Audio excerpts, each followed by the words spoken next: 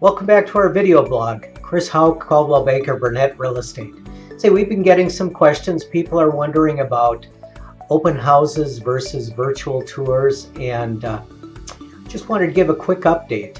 What we've seen over the years, even before the internet really existed, is that open houses typically generate about 2 to 3% of sales. It is a way to get exposure for a property. It has a tendency in many cases to draw people that are kind of shopping but not really looking for a home.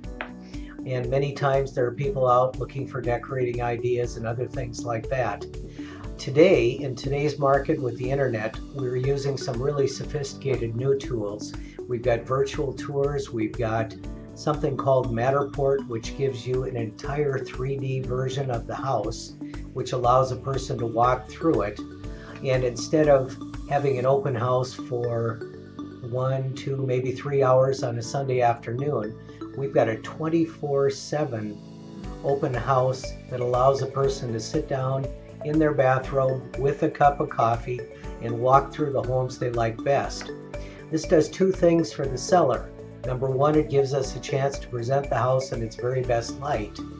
And second, it helps us eliminate people that simply aren't a good fit for the property. Either don't like the floor plan or the decorating isn't going to be a fit. So hopefully that'll allow us to do a little bit more screening.